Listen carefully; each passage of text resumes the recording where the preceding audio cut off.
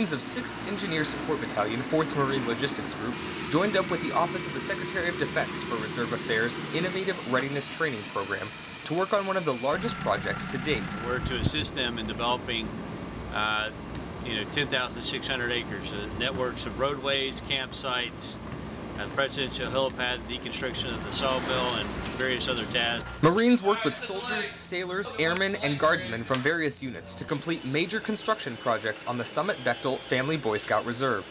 Projects included a helicopter pad, a large footbridge, and the deconstruction of a sawmill.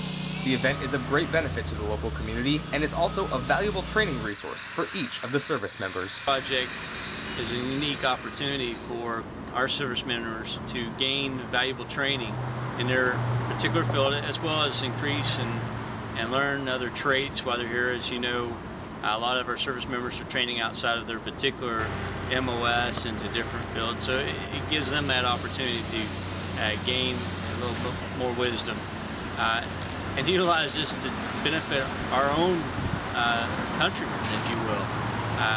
We're gaining the valuable knowledge and the training. They're gaining the end product. It's not just a road we're building. It's not just a presidential helipad. It's not just a sawmill we're deconstructing. It's the training. It's the value of working together, the cohesion that everybody learns. And when you're out there sweating in 90+ degree weather together, it makes a bond that I think is unique. Reporting from Mount Hope, West Virginia, I'm Corporal Michael Ito.